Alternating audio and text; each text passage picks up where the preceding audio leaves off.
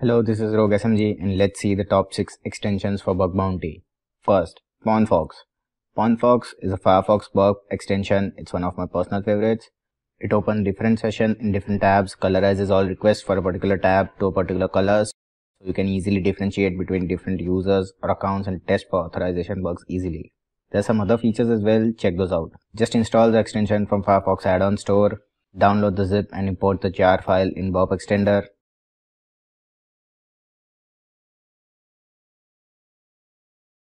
Turn burp proxy on from the Firefox extension and select a color to open a new tab for that session. And that's it. All your sessions will be in different colors in the burp history as well. It's a pretty nifty extension and it will help you save a lot of your time. So start using it. Next is Wappalyzer. It's available on both Chrome and Firefox. Download it from the respective store. It's a technology lookup extension. It will help you find what technologies are being used by any particular web application.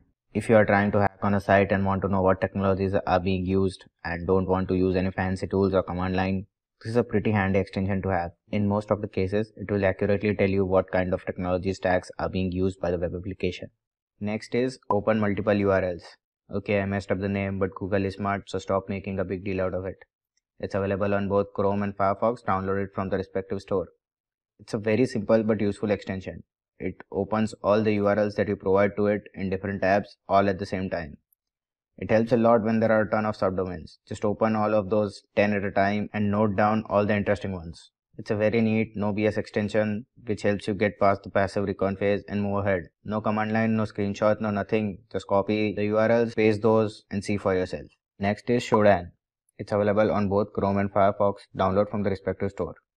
It's again very simple yet efficient extension which shows open ports and IP of any particular web application. It does not require a Shodan account and it helps a lot. Look out for any interesting ports open and check the services running on them. Look for any CVs and there's an easy win right there.